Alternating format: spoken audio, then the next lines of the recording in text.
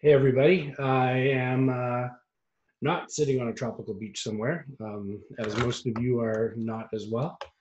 This would be a great way to be spending spring break, but yeah, that's not our reality this year. We are in a very different circumstance and circumstances that are very unexpected and still feels a very surreal.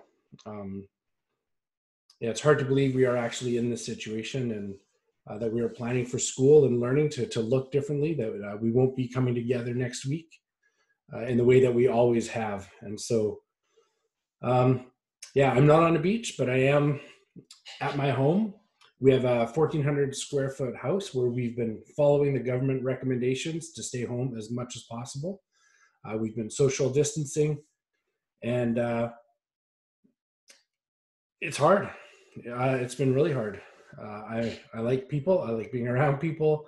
I like giving high fives, and that's just not the world we are in at this moment. In our house, it's my wife Michelle and I, and we actually have four adult children who are living here right now, from the ages of 18 to 21. It's loud. It's messy.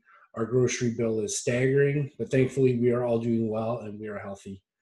We did manage a couple of hikes and a trip to the grocery store, but that is about all. It's so important right now that we are all doing our part.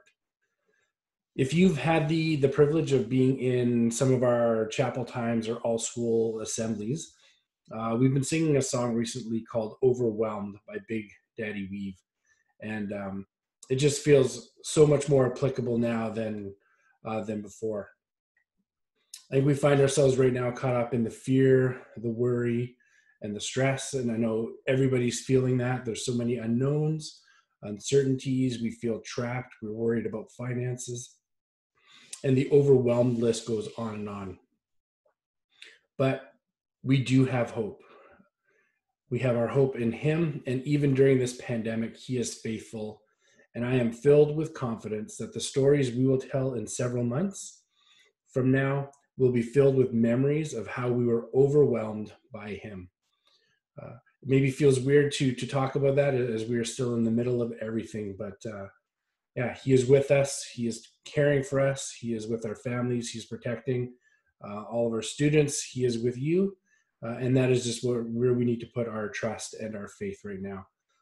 It's easy to be caught up in fear, but we just need to put our trust in Him and allow our fear to turn into faith.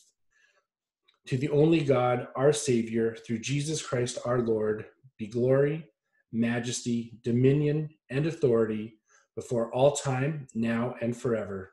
Amen. Jude 1:25. I just want to acknowledge that we have a pretty amazing administrative team here at Nanaimo Christian School. Cheryl Van Zale, Shannon Gillespie, Sue Schiffert. We have been meeting hours upon hours in the last couple of days.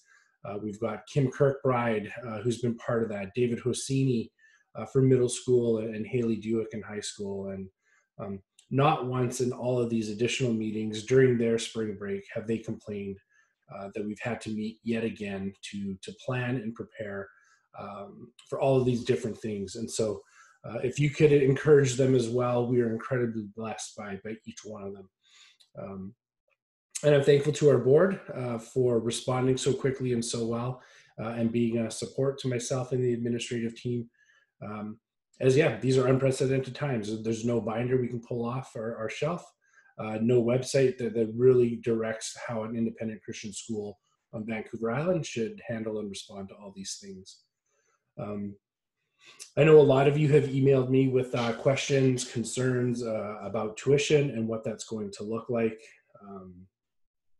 What is schooling going to look like, and all those different things. But we know that it's hard.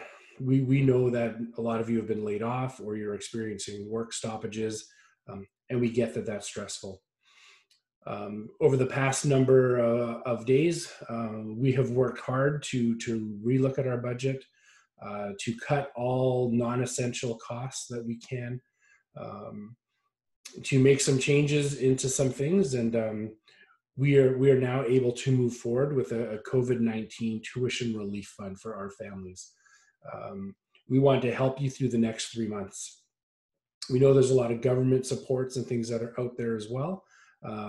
Encourage you to access that too, but we want to also support our families and our community at this time. It's our hope that no families will feel like they have to leave Nanaimo Christian School because of their finances during this COVID-19 situation. So please, in the email that that is sent out here as well, you will find a little more information about that. You will find a link to the survey, not the survey, to the form where you can make your request for some tuition relief during this time. So a huge thank you to the board for reviewing that and supporting that and approving the ability to move forward with making that available to our families. So please give us a chance to work with you. We love every single student that has come to Nanaimo Christian School. We consider it a huge privilege and a blessing that they are with us. And we would be saddened if any of them have to leave due to finances during this time. So please let us help. Click that link, check out that form, and submit your applications if you need it. For some of our families, tuition relief is not a needed thing, but maybe you are in a position where you can acknowledge that there are families that do need extra help and support, and maybe you're able to make a donation to our tuition relief fund. And so I'll provide some information in that email as well for you to be able to do that. There are still a lot of unknowns. I promise we are going to make those all known to you as soon as we figure a few more things out. It's incredibly complicated, switching a whole way of learning and an approach to learning in about 10 days.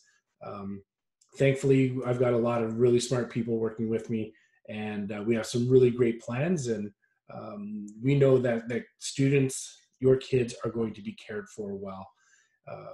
That when all of this is said and done, we hope that you'll remember some of these things with actual fondness, despite all the unknowns and the uncertainties.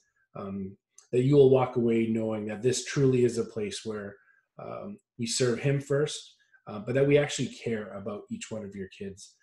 We talk about it. It's in our mission statement. This is just another opportunity for us to demonstrate that and to live that out. And I'm excited about the plans that we have, and I think you will see a lot of time, attention, and care has been put into those. So check the email out for that as well. And yeah, we will continue to communicate with you as often as we can with information that's relevant. We don't want to overwhelm and bombard, but we also don't want to leave you wondering and worrying. And so we appreciate all of you. We appreciate all of your encouragement, all of your prayers, and know that we are constantly praying for you and your families as well. Ask that you would, follow the recommendations, social distancing, isolating when needed, not gathering in large groups, and we will get all through this together.